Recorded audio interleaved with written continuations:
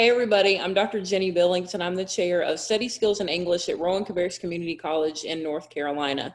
I am currently in my MindTap course, setting up courses, and there are two features that I want to show you today in just a few minutes that are going to make setup in your life so much easier. So you have more time to hang out on the couch and do whatever you want, and of course, hang out with your kids or your precious dogs like my Tola girl right here. So there are two features. The first one I want to show you is batch actions. The first thing you have to do is turn on your edit toggle.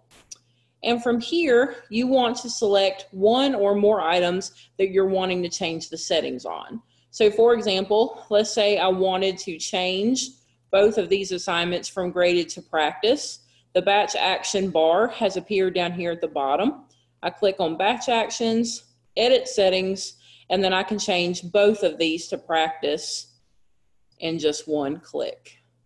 You can change from graded to practice, practice to graded. You can change the point values. You can also change the due dates. And then of course you get that wonderful success message that makes you just feel good, right?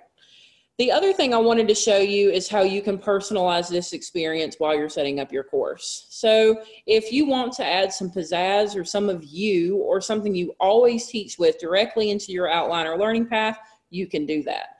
By clicking on the Add Create button right here, you can create new folders, units, or of course add in activities that you'd like your students to see and therefore complete in whatever order you'd like them to.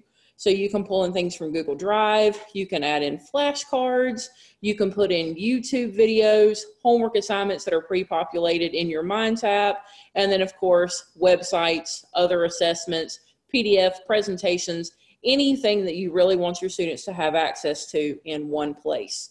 The reason why this feature is so great is because it allows some of you to see through MindTap and allows you to take control of your materials and also blend the learning experience from MindTap to your syllabus, to how you teach, to your learning management system. You can do it all in one place.